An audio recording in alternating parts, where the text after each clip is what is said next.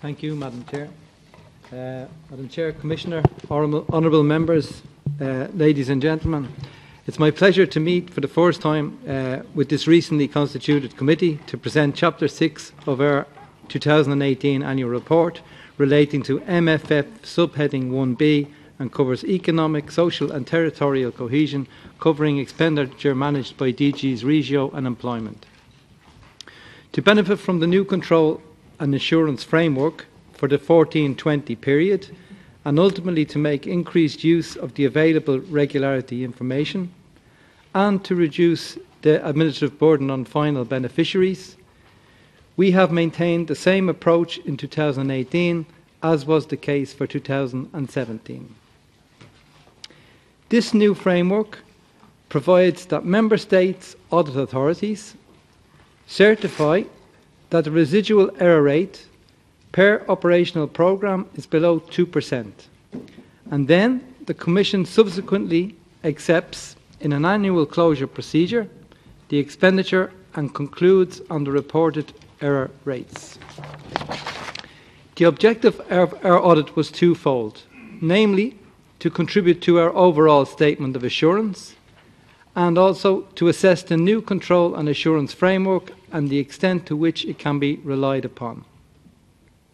So, for the first objective, for this year's Statement of Assurance Audit and Cohesion, we examined a representative sample of 220 transactions, of which 151 concerned DG Regio.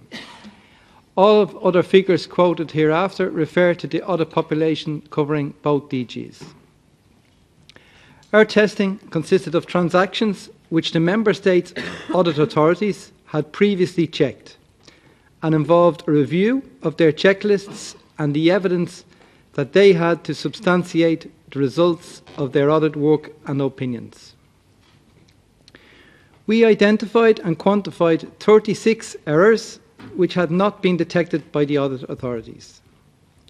Taking account of the 60 errors previously found by the audit authorities and Member States' corrections worth a total of €314 million, covering both programming periods, we estimate the level of error for MFF subheading 1B to be 5% compared to the 3% last year and 4.8% the year before.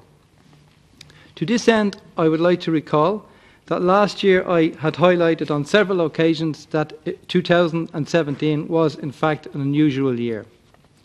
A limited number, that is 17, Member States had submitted a low level of expenditure, and the proportion of ERDF Cohesion Fund expenditure, which by its nature is more complex, was lower than usual.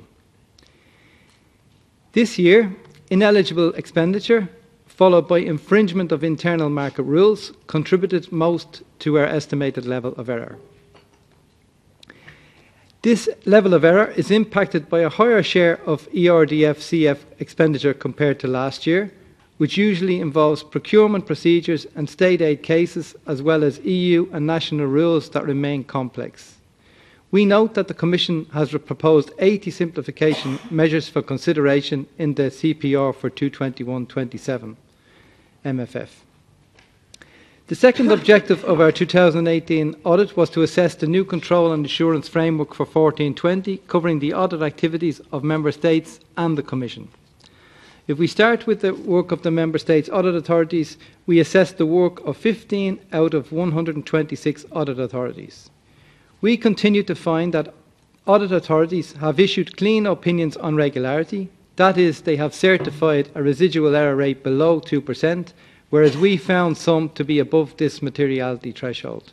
In fact, this was the case for 8 of the 15 assurance packages for 14-20 and 1 of the 9 closure packages for 7-13 included in our sample. DG Regio has also identified similar problems in its annual activity report, whereby 64% of the OPs that they considered at risk and audited on the spot were found to have erroneously reported an underestimated error rate, whereas they were actually above 2%. We also found a number of weaknesses concerning the work carried out by audit authorities. These concern mainly their sampling, and despite improvements, there are still issues with the scope, quality and documentation of their work. Because of these issues, we had to re-perform 64 transactions, including 48 on-the-spot visits at beneficiary level. While this shows an improvement compared to the previous years, it still necessitated extra resources on the part of the Court of Auditors and resulted in an additional burden for some beneficiaries. In terms of the work of the Commission, the results of the Commission's work are the basis for establishing the estimated errors reported and the related reservations made in DG Regio's annual activity report. We reviewed the error rate for the 2016-2017 accounting year, the so-called KPI 5, for which the underlying expenditure has already been subject to the new control procedure. This error was not yet final when the AER was published in June 2019, as possible corrective actions for 40 out of 175 OPs were still ongoing, and in fact it represents a minimum error rate due to the Commission's methodology. Another important error rate is the risk gap payment, which follows the Financial Regulations annuality principle and relates to relevant cohesion expenditure in 2018. As this expenditure has not yet been subject to the new control cycle at the time of the publication of the AER, the risk gap payment is in fact a projection, which is still subject to future verification and potential corrections. Therefore, our overall assessment is that, in view of the shortcomings of the new control and assurance framework outlined, we cannot currently rely on the work of the Member States audit authorities or on the error rates presented in DG Regio's annual activity report. We have made 3 recommendations that aim to improve this situation going forward, which the Commission has accepted, and we also refer to recommendations that we made last year which concern recurring issues. Dear members, while it is crucial to spend EU funds in compliance with the rules, it is vitally important in view of the scarce budgetary resources that there is a positive impact in terms of objectives and results achieved. In that context, we assessed in a separate section of Chapter 6 elements of the Member States' performance system. We found that Member States have monitoring systems to record information on performance, but in a number of cases, the authorities had not set result or output indicators at project level, and in a few cases, no indicators or targets had been set at all.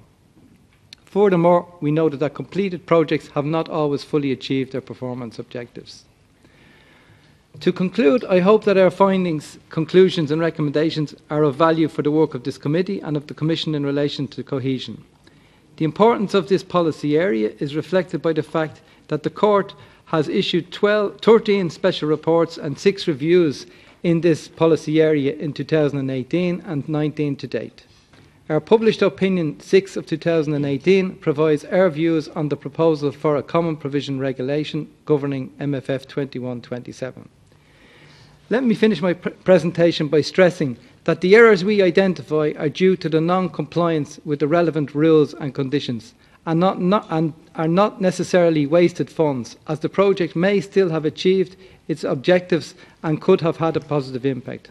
It must be emphasised that fraud is different from an error, as it implies a deliberate act of deception to gain an advantage in obtaining EU funds. The Court referred 9 cases of suspected fraud to OLAF, of which only 1 concerned a cohesion transaction from 2017. I would like to thank the rapporteur, Ms Hohlmeier, for the very useful exchange of views in relation to discharge procedure, and unfortunately she cannot attend today, and also the Commission for the constructive working relationship throughout the process, which is not always easy considering we operate in a complex policy area which often requires professional judgment. I now look forward to the words of Commissioner Hahn and then to any questions that the honourable members may have. Thank you.